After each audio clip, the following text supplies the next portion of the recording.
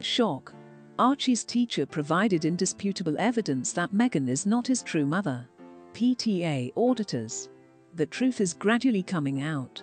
I am beyond thrilled that Meghan's children are being exposed to be what they are. Meghan and Harry are in a frenzy as a result of the hundreds of pieces of evidence that are being shared on social media.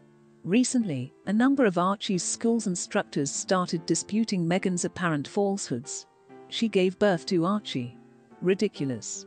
Samantha Markle, Meghan Markle's half-sister, has already questioned if Archie Harrison and Lilibet Diana ever existed. Samantha discussed logical theories that claim Archie and Lily do not even exist with Nick Ferrari on LBC on Friday. She continued by saying that not even their father, Thomas Markle, had seen the kids' complete features. Of course he's unhappy as a grandfather, she remarked. He's eager to see the kids. You want to make sure your kids are content. These are your children. The Duchess of Sussex's half-sister subsequently spread false aggregation news, alleging the non-existence of infants. These two things. She didn't actually say that. My father has only seen a little portion of Archie's face, Samantha remarked. No one, not even my dad, has seen those kids. And from what I hear, neither has the royal family. And you know that royal journalists would have caught up on it like flies on flypaper, so to speak, or bees to honey. Nobody has ever seen the kids' complete faces. Both the American and British populations would be interested in seeing that. If these kids had been seen, the entire world would have come together to celebrate them. Also, Prince Harry and Meghan Markle have received a warning. When interest in them quickly wanes, they'll find it difficult to land significant invites.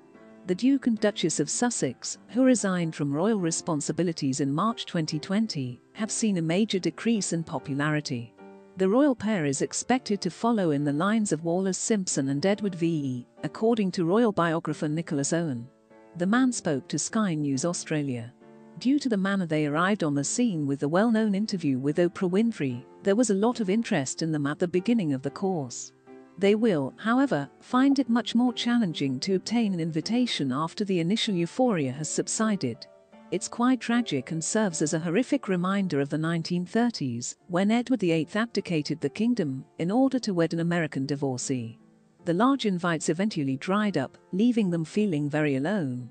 And I'm concerned the same thing seems to be occurring all over again. That happens at the same time that Harry and Meghan made public their email contact with the King's office over their attendance at the coronation or lack thereof.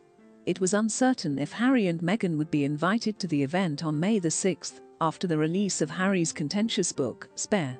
The Archbishop of Canterbury will preside over the coronation of the King and the Queen Consort on Saturday morning at Westminster Abbey.